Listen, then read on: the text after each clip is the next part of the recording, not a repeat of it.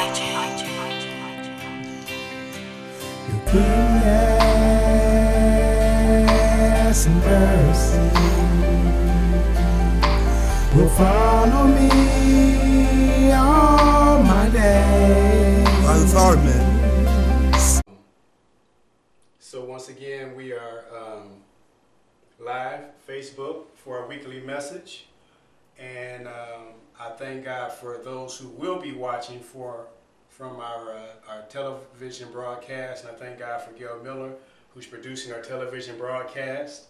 I'm here in her studio. We are not physically in the house of God because we're honoring the stay-at-home order. And I believe that God is working and moving through that stay-at-home order. God is working His purpose. So we're going to try again to go into the Word of God. God does have a word for His people. Greetings to Berean Missionary Baptist Church. God bless you. I ask that you would pray as we work through this word that God has given for the people. And as I prayed about what to bring for the people, the Spirit of the Lord gave me a time to rise. Christians, in the midst of this pandemic, in the midst of this outbreak of this coronavirus and this financial setback that our country is going through, God is calling the Church of Jesus Christ to rise. We are the salt of the earth. We are the light of the world, and the world should be looking to us, and how we are to handle this crisis. God is calling the Church of Jesus Christ to rise. So as we work through this thought, a time to rise, we're going to look at the early church and how the early church handled persecution and how the early church handled affliction. This is our model.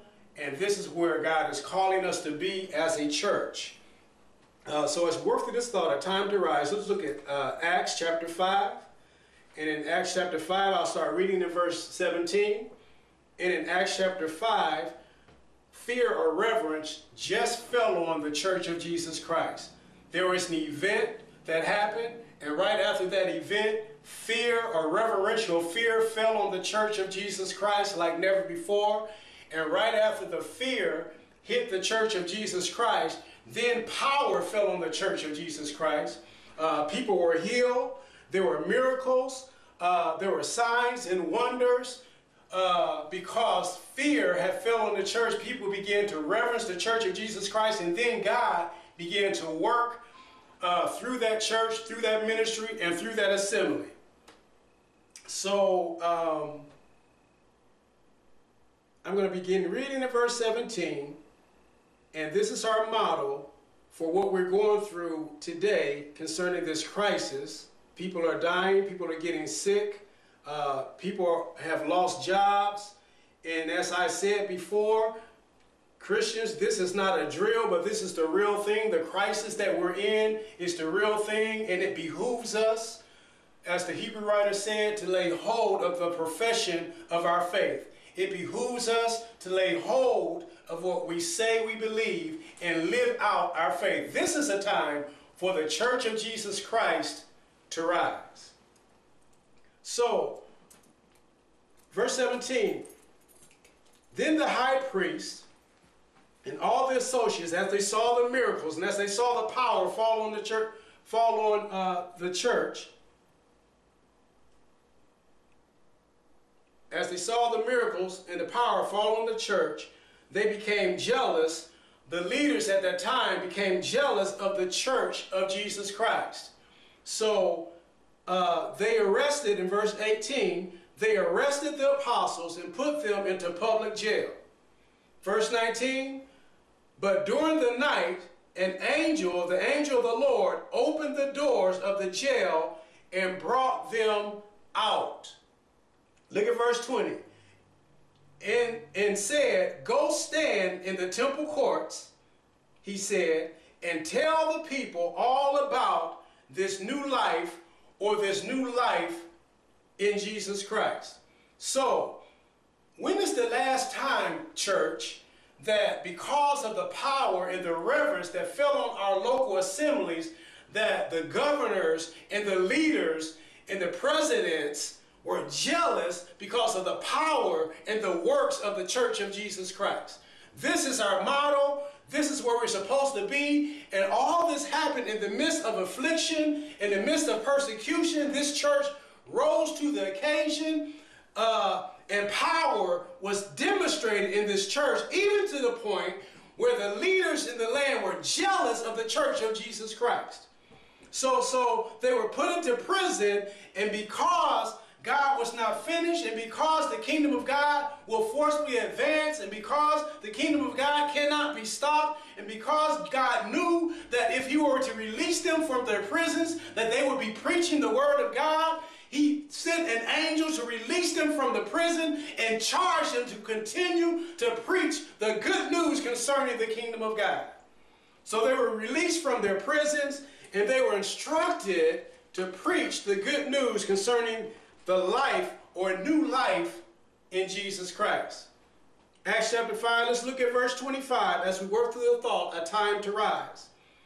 Then someone came and said, look, the men that you put in jail are standing in the temple courts and they're teaching the people.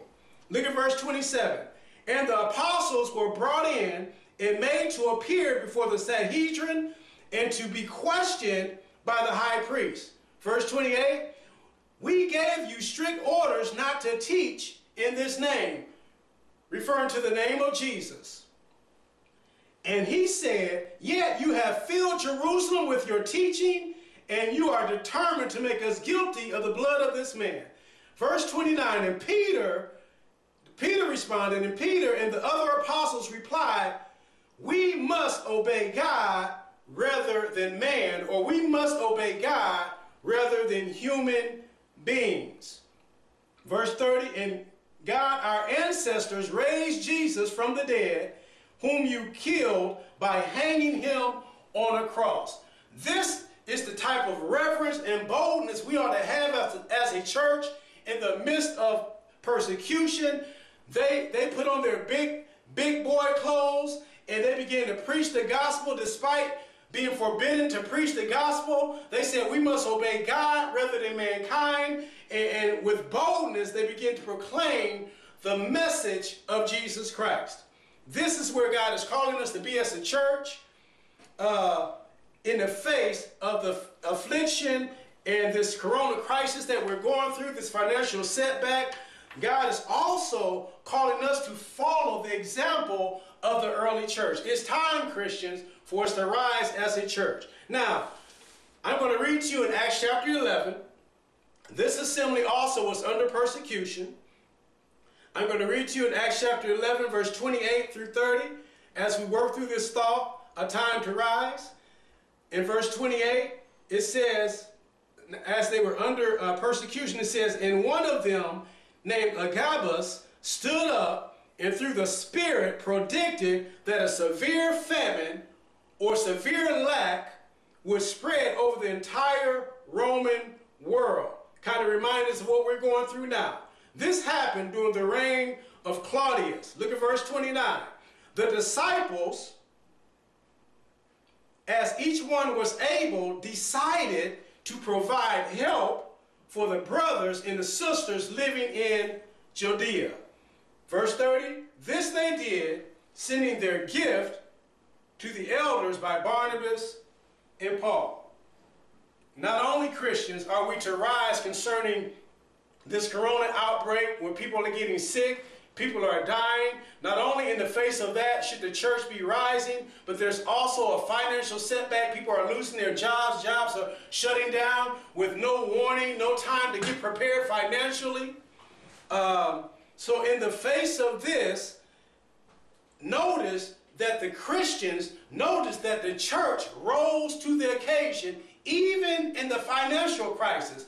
Notice that the church didn't wait and look to the government. They didn't look to the president. But the church of Jesus Christ, in the face of financial setback, the church of Jesus Christ, they rose to the occasion in the midst of this severe famine or severe lack. It was the church that rose to the occasion and began to provide financial help and provision for those who are hurting and for those who are in need. It's time for the Church of Jesus Christ to rise in the face of what we're going through.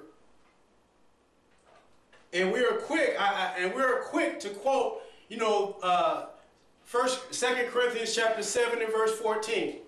If my people who are called by my name. We're quick to quote that passage, and that's good, Christians. That's good. But we often look over verse 13 in 2 Corinthians chapter 7. We go to 14, but we look over verse 13. And verse 13, God says, if I shut up heaven, that there be no rain. God says, if I shut up heaven, that there be no rain.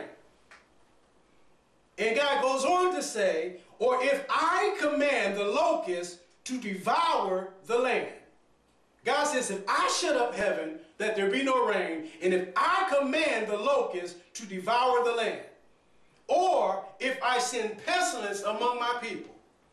So if God shuts up heaven, Christians, where there be no rain, and if God command locusts to devour the land, and if God send pestilence among his people, that will mess up the economy. So someone said that we often run to God when we're in trouble or when our foundations are being shaken, only to discover that it's God that's doing the shaking. It's God that's rattling our foundation. It's God that's shaking those things that we previously trusted in or depended upon.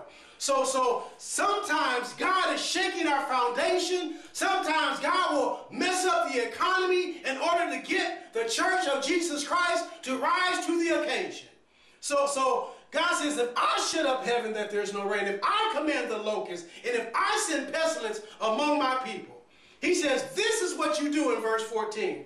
He says, if my people who are called by my name, he didn't say the government, he didn't say the president. He says, if I choose to mess up the economy, God says, and in the kingdom of God, there is no lack. God will never run out of resources. God is wealthy. The earth is his, and the cattle on 1,000 hills belong to the Lord. Riches and wealth comes from God. But God says, if I decide to mess up the economy, he says, if my people, it begins with my people, if my people who are called by my name will humble themselves and pray. If my people, God says, will humble themselves and pray. Now, with the churches being shut down, and I believe that you know, I've quoted Isaiah chapter 26 and verse 20, where the prophet said that to go in your houses, close the doors behind you, and hide yourselves for a while the Lord's wrath passes by. He said, hide yourselves for a while. So I just gave you the model of the early church, how they went out and they began to proclaim the gospel.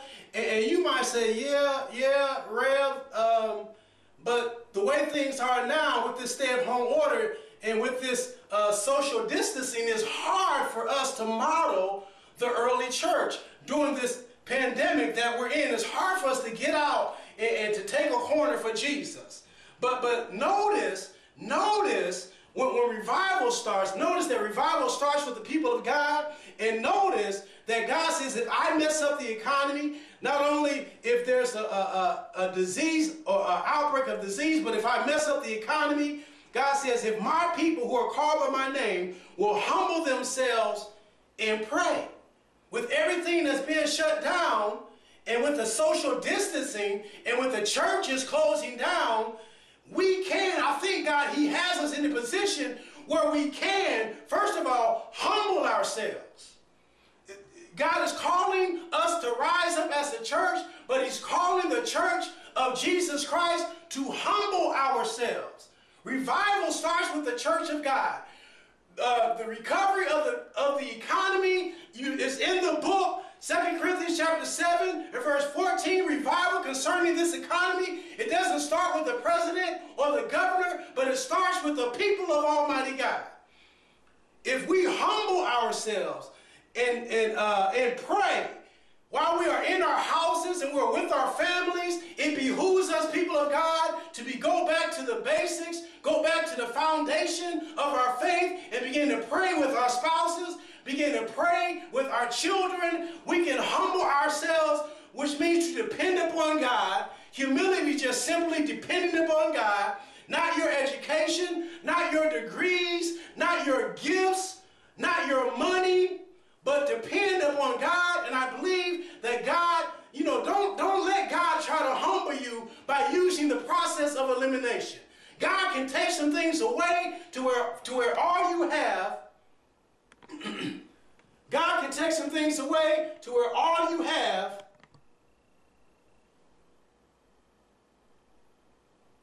is the promises in the Word of God.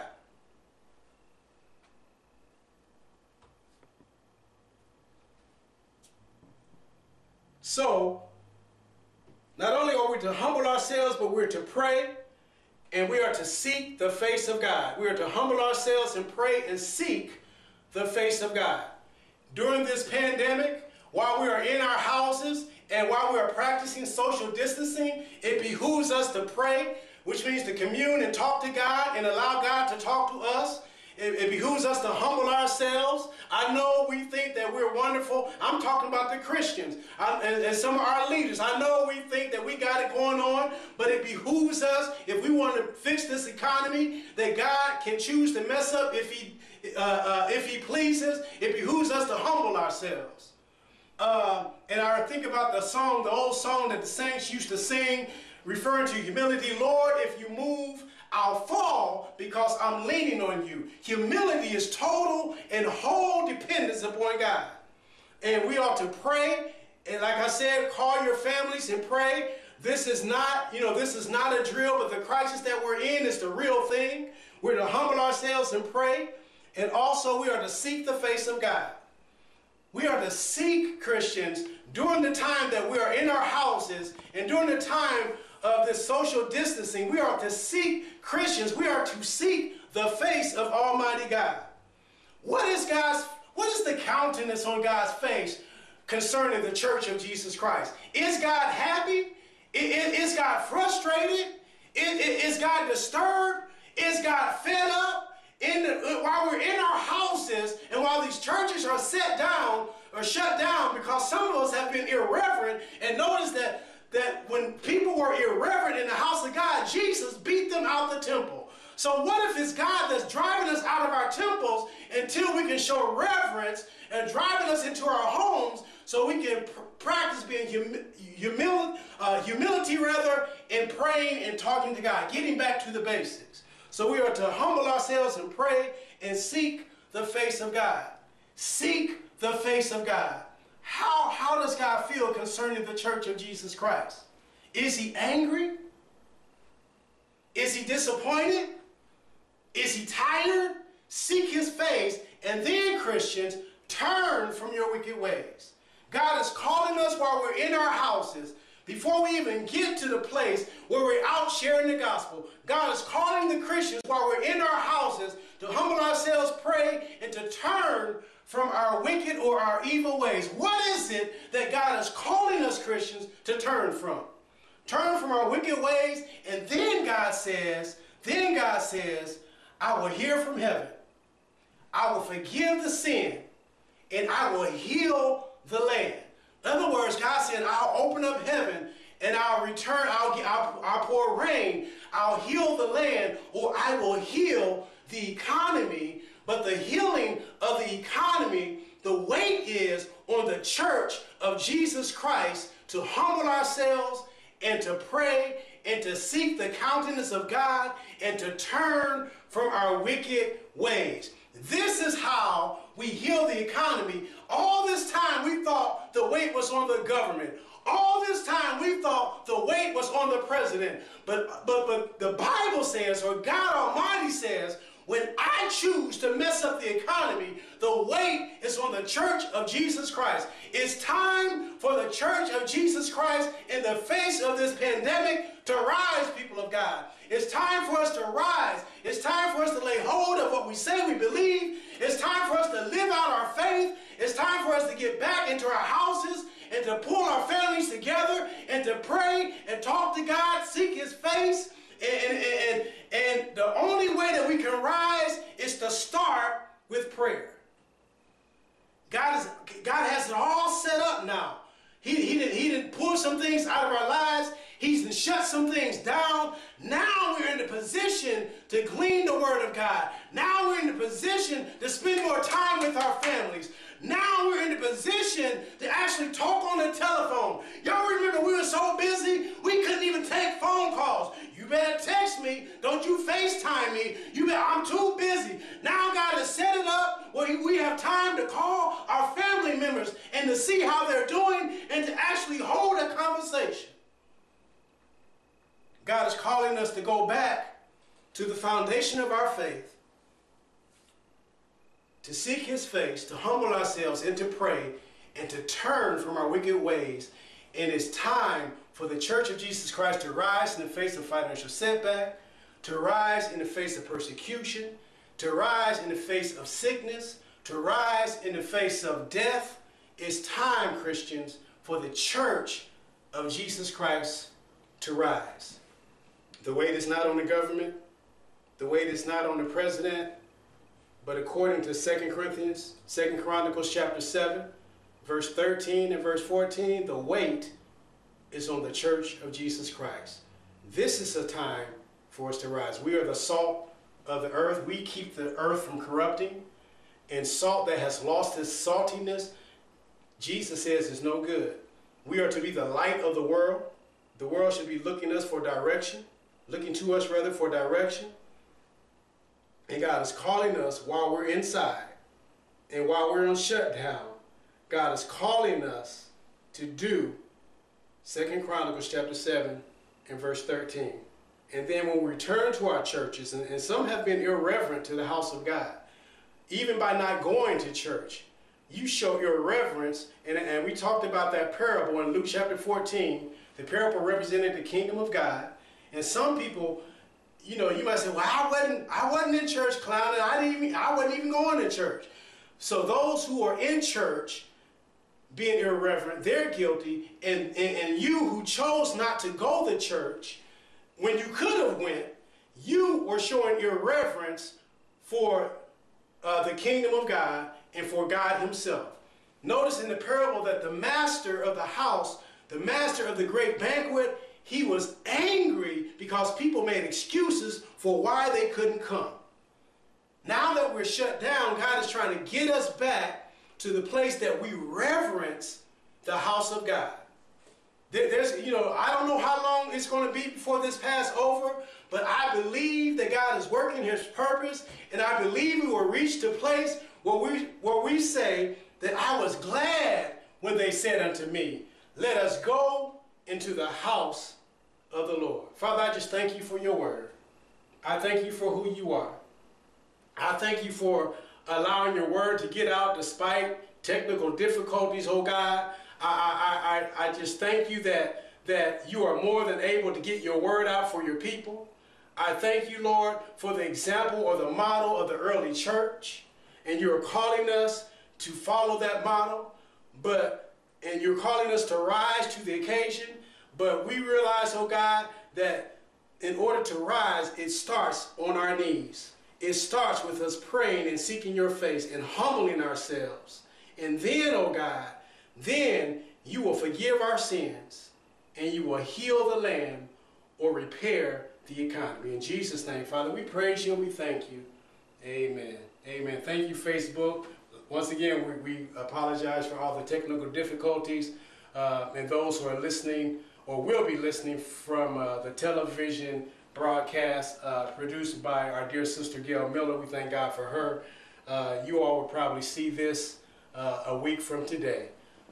So this concludes our message. We finally got it out despite all that was going on here in the studio.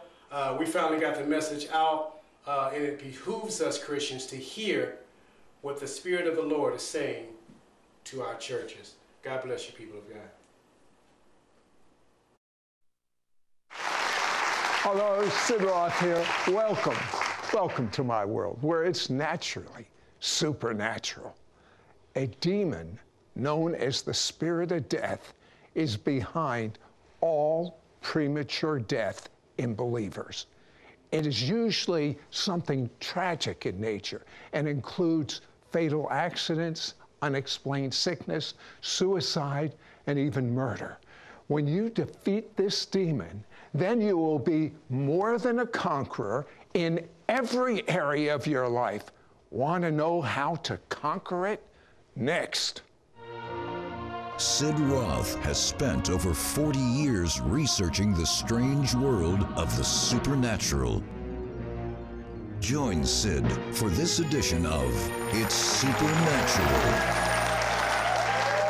Now, some of you, this is a new area. Others understand. But I'm telling you, this is life-saving, essential, end-time information. Becky Dvorak, define the demon of death. The spirit of death, it's a demon, and it's a deadly demon, and it's out to steal, to kill, and to destroy us in every way possible. Give me some examples to identify this. A spirit of death would come after someone in the area of incurable rare diseases, or someone has reoccurring sickness and disease in their bodies that they just can't seem to get free of. They have thoughts of suicide, or they have murderous, terroristic thoughts against other people, including abortion.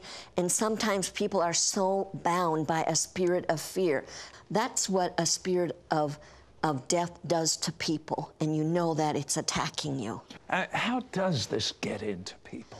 The spirit of death, it's real sly, it's real cunning, and it's looking for a weakness. It's looking for an entrance into your life. And so if you're weak in faith in a certain area, it'll come after you in that manner. Negative emotions are definite open doors to the spirit of death to come in. What's the first thing when we recognize there's something going on and it isn't just normal? What do? Well, we need to take our authority over it and renounce it, cut it off from us in the name of Jesus. How do you do that? Well, an example is to lay your hand on your body and say, in the name of Jesus, I renounce this spirit of death. I command it out of my body, and I release the spirit of life into it in the name of Jesus. I have many people that teach based on studying the Bible. Becky teaches based on firsthand experience, but unfortunately, she didn't have anyone teaching her these things. You were on the mission field, and you get hit with the worst kind of typhoid that it's possible. Tell me about that. And you didn't do nothing. You didn't know even how to fight it. You're right, I didn't know how to fight it. And with typhoid, it's something that reoccurs in your body, and it's high fevers, and it's very painful, and it just totally drains you. It wears you out. And this time it was level 4, which was the worst. And I didn't know what I know today. I didn't know to come against it. I didn't know those things. And I remember just laying in my bed in our bedroom, and I just reached a point where I just didn't want to fight anymore. And I just said, God, take me home. God. And as soon as I said those words, take me home, God, I heard the Lord speak to me, and in the form of a rebuke. And he said, get up, get out of bed, and get dressed. And you know what? It's what I needed to hear, Sid. And I heard the Lord say again, but not in the form of a rebuke, but in the form of an encouragement, like, you can do it. And he said, get up, get out of bed, and get dressed. And it was very ungraceful, very unladylike, I'm telling you, but I just slid out of the bed onto a lump on the floor. And I crawled. It took everything within me, but I crawled to that dresser, and I got myself dressed. It took a long time, but I got myself dressed. And then I crawled to the door, and I had to try and reach and open up that door, but I got it open. And then I had to pull myself up in the doorway, but I got myself up, and I was leaning against this wall, this hallway, and with every step, I'm telling you, I felt strength return to my body. And from that moment on, I never ever had another bout with typhoid. I never had one symptom of it in my body. You know, Becky, never give up. Amen. Never give up. Never. Never give up. Amen. Now, what Becky loves to do, she knows how to do it the hard way. She doesn't wish that on anyone. No, I don't. Her heart's desire is to train you. Tell me about the parents of the 3-year-old girl that you trained. Yes, I receive prayer requests all the time from people, and I try to answer them the best I can. And there was a couple in the United States, and the man's name is Victor, and they have a 3-year-old little girl. And the little girl was suffering for 7 months already with epileptic seizures. And they were just very bad seizures, and no medication, nothing was working for her. And he cried out in desperation, and he asked me to pray for him. So I prayed for him. This is online, and I prayed for him.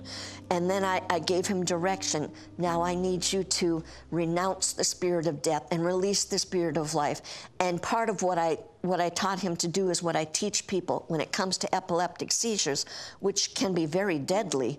I told him, in the name of Jesus, you go in with your words and prophesy over that brain, and in Jesus' name, we supernaturally erase every pathway that those seizures are following, and we declare the word of the Lord, and it may not redig any more pathways for these seizures to follow, because in Jesus' name, that spirit of death, that premature death, that epileptic spirit is gone in her, in Jesus' name. And so I told him. I'll tell you what, just as you're saying that, I feel like something good is going on. Amen, amen. The word never returns void, amen.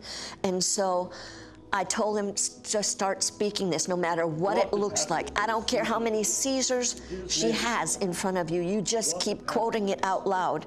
And 7 days later, he wrote me and he said, I have a testimony to share with you. And it happened right away, but I waited for a full week before I contacted you again. She has never had one more seizure. It's gone. You know, amen. This woman Amen. has been personally taught by God to teach others. And I think it's so wonderful. You've written the prayers out for different types of diseases. There are people watching us, I believe, even in a hospital room and other places right at this moment, and they're battling the same thing you're talking about, in a spirit of death. Would you look at them and give them advice? Be their coach right now. Well, right now, in Jesus' name, I say, never give up, no matter how bad that situation looks, no matter how bad the medical report is. You never give up. You have to learn how to choose to live, choose to fight, and choose to win. And so you lay your hand on yourself right now, and you renounce that spirit of death, you renounce that sickness, and you command it out of your body in the name of Jesus, and then you release the spirit of life and the healing power of the Holy Spirit to flow into your body. But first of all, you cannot give up. You have to choose to live, and you have to choose to fight. I have been reading the reports of people that sit under your teaching. Let me ask you this. You're driving, I guess, towards Guatemala, and there was a crazy man driving a truck. Tell me about that story. Yes, this happened many years ago in our early years of living in Guatemala, and we were driving through Mexico on our way to Guatemala. And we were on this trucker's route. It's by the Gulf of Mexico, and they're really crazy drivers at that point. And anyway, it's all hill country, and it was clear for me to make this pass. And so I'm going along, And all of a sudden, this man in this semi-truck looks down, and I think because he saw I was a woman driving this car, and at that time it wasn't very common there. And he saw me, and he started to laugh at me. He stepped on the pedal, so he went faster and faster. And I'm telling you... And you're trying to... I'm trying to pass. And he's going faster than you. And up in the distance, I see over on top of the other hill, another semi-truck coming over the hill. And the guy can see it coming, and he's laughing away at me, and I'm going as fast as I can, and there's nothing I can do. In the natural, there's no way of escape. This man, I just have to say, just had the spirit of death over him, and just this murderous type of spirit came over him. And this semi coming over the hill, it's coming down, and that semi is picking up speed.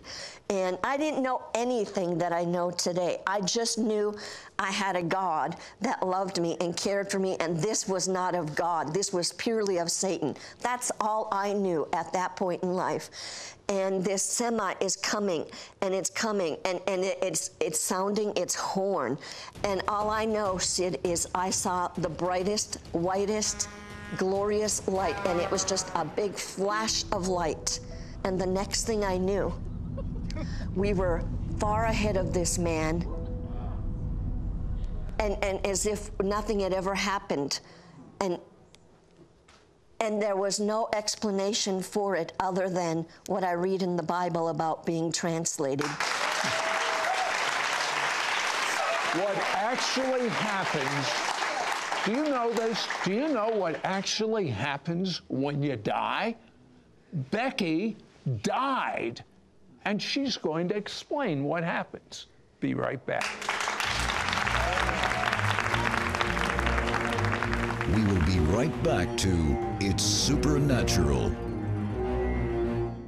The supernatural of God knows no bounds, and now there are no limits to equipping you to receive your supernatural breakthrough anytime, any place. ISN, the It's Supernatural online network, is now available for your mobile devices and smart TVs with this free ISN app. Our world doesn't need another Christian TV network. What the world needs is life-changing programs that have a tangible outpouring of God's presence. And people need to be able to access it whenever they need it, wherever they are. ISN makes it possible to meet you right at your point of need with live streaming of programs 24 hours a day, 7 days a week, right on mobile devices or smart TVs. Or choose from dozens of powerful episodes of It's Supernatural and other exclusive programs in our online library. Just go to your app store and download it for free. Whenever, wherever. God's not limited, and neither is your access to the supernatural of God. Our world is rife with comparisons about what separates us. Day after day, we go about our lives with tunnel vision. But Scripture tells us how Messiah broke down the wall between Jew and Gentile, allowing for the creation of one new man, one new humanity. This spiritual completeness is set to usher in the greatest move toward God the world has ever known. Sid Roth has discovered Scripture's key to reaching the Jewish people with God's love. One new humanity opens the door for God to move in signs and wonders, and all will see the evidence of the invisible God promised in Scripture. At sidroth.org, you'll find mentoring tools to empower you to share how one new humanity is critical to bringing multitudes to know God. You'll understand Israel and the Jewish roots of the church, and how all the nations of the earth will experience blessings unseen in human history. Log on to sidroth.org today and learn how one new man is the key to unlocking God's greatest blessings. A powerful Jewish media executive tries unsuccessfully to fill the void in his life with money, fame, and influence. He is flown wherever he wants to go on a private jet and produces a nationally syndicated radio show. But his existence feels empty and unsatisfying. Then he discovers a revelation that totally changes his life. Do you want to learn what this revelation was? Have you ever wondered if there's more to life? For the ending to this true story, go to www.theythoughtforthemselves.com.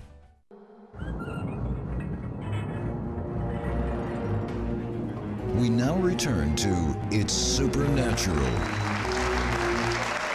You know something? If you can conquer that spirit of death, everything else is almost easy. And the method is the same. That's what's so important about this teaching. But this spirit of death keeps trying to come on Becky. Tell me about the time you actually died. Yes, I did. I remember I was in Guatemala, and one thing I want to express here, ask God, why is the spirit of death coming after us? What is going on in the situation? And he'll tell you, and he'll reveal great things. And the enemy is just plain afraid of us. He's afraid of us. So he wants to take us out so we don't fulfill our destiny. But here is what happens when you die. And you know, oftentimes, and we talked about this before, about having a fear of death and people being afraid because they don't know what's going on. And I'm talking about God's people, but I'm telling you, Jesus took the sting out of death for the believer. And as this was happening, as my spirit was lifting out of my body, I'm laying in my bed, breathing in those last breaths. And so you're lifting out. And as soon as I lifted out of that body, the next thing I knew, I was standing in this glorious light next to the side of the bed. And the Lord just allowed me to just worship him. And I just worshiped and worshiped and worshiped. And then all of a sudden, I looked over here, and Jesus was sitting up above the bed. And, you know, halfway in the wall. And the next thing I knew, I was sitting next to him halfway in the wall. And you can see through the walls, you can hear everything that's going on around you. I could see my husband in the next room, the bathroom, and he was crying out to God. He was crying out to God for my life. And all of a sudden I looked at Jesus, and he's looking at me like this. And I looked at him and I said, wait a minute, it's not my time to go. And I said, but who's gonna call me back in my body? And he said, you are. And I said, okay. And it was like, God, Jesus was training me. And I'm saying, okay, in the name of Jesus, I command my spirit back into my body in the name of Jesus. And the next thing I knew, it was morning. And it was very strange when I woke up because I knew, Sid, and it's gonna make me cry, I could have been with Jesus for eternity at that moment. I could have. But I knew that he wanted me to choose to live on this earth and to fulfill my destiny, which I hadn't even begun to fulfill. Tell me about the witch doctor. They wanted to kill you. Oh, the witch doctor, yes. You know, sometimes we fear the devil, and because we forget that greater is Jesus in us than he who is in the world, amen? And here I was ministering for a full week in northern Tanzania with the Maasai tribe. I used to go there a couple times a year, and I would minister and minister and minister out in the bush in the Serengeti Plains. I walked up to the platform, and it was now time for me to preach, and I was teaching them about the redemptive blood of Jesus. And it was amazing, you know, and then all these people came forward for healing. And they want you to lay hands on them. That's what they expect. That's what they walk all these miles and days for. And so here I was. And I remember laying my hands on the first woman, and she went under the power, healed in the name of Jesus. And I went to go lay my hand on the next woman standing next to her, but on the corner of my eye, I saw this man, and he had this cane kind of stick, you know, that they carry with them, and I'm noticing that, you know, that he's, you know, very close to me. And I'm about to lay my hand on this woman, so, you know, it's happening very fast. And all of a sudden, he accidentally bumps into me. And as soon as he bumped into me, so lightly bumped into me, that man went flying backwards through the air. The people out there actually parted as he went flying through the air, backwards, on the ground, dead. And I said, Jesus, help me. Somebody just died in the healing line. And I went running to the man. I was so surprised by the whole thing. And I went running to the man, and I got down to him, and when I reached down and touched him, he felt like he had been dead for a long time. His body was cold and stiff like it had been dead for a very long time. And I said, in Jesus' name, I renounce the spirit of death. In Jesus' name, I command you to come back to life. And nothing happened. And I'm like going, oh Lord, this is a healing evangelist's worst nightmare. I'm like going, a man actually died in the healing line. Help me, Lord. And so I was a little confused at what was going on, why, and so I laid my hand on him again, and I said, you breathe now in Jesus' name. And I said it 3 times. You breathe, breathe, breathe in the name of Jesus. And he took this big gasp of breath. And then he started to roll around and foam at the mouth, and all this demonic activity started coming out of the man. And I'm starting to stand up looking at this, and a woman out there had come to visit her people, and she said, here, she goes, don't you know who he is? And I said, I don't. I don't know who he is. Who is he? She goes, he's the witch doctor. And I was like, oh, I get it. And that morning, I had prayed very differently before going out and ministering to the people all day. I had, as we were praying in the Spirit, as we were praying in tongues that morning, I prayed something I had never prayed before, but I've prayed it ever since. I said, and may every curse and assignment that they try to put on us today, may it bounce back on them and teach them a lesson in Jesus' name. Well, that was a literal bounce back. The guy goes to touch her to put a curse on her, and he falls out dead. Would you pray right now against the spirit of death, the demon of death? Amen. Because I know the authority you carry. Okay, let's hold hands. In the name of Jesus, right now, I renounce that spirit of death coming against you in the name of Jesus. I declare no weapon formed against you will prosper. This disease, this sickness in Jesus' name, you leave their body. That spirit of suicide, you leave their body. That desire to abort your child, I command that spirit of death to come off of you in the mighty name of Jesus. No weapon formed against you will prosper. No evil will come near your dwelling. And those lying spirits will be silenced in the name of Jesus. That spirit of death, you come off of these people right now in the name of Jesus. Amen. Amen. But then, the next day, she goes to visit the witch doctor. What happened? Yes, I went to go visit him the next day with the help of the interpreters, and I wanted to give him the opportunity to get born again if he was willing. And I walked into his hut, and I said, hi, I'm Becky, do you remember me? And he went like this, because he didn't want to look at me. And he was afraid to look at me, and he was, and he felt embarrassed about everything that happened, because he realized that he was operating in the lesser power than what we operate in, Jesus. Amen? And so I gave him the opportunity to get born again, and he says, I can't do what you're asking me to do. And I said, why can't you? He said, the other witch doctors, which are higher than he is, they already came to visit me, and they threatened me if I give my life to Jesus. And I tried to minister to him, and he said, I can't. They've come and they have threatened my life. I cannot do this. And I said, okay, I'm telling you how to get born again. I'm just telling you, and this is what you do.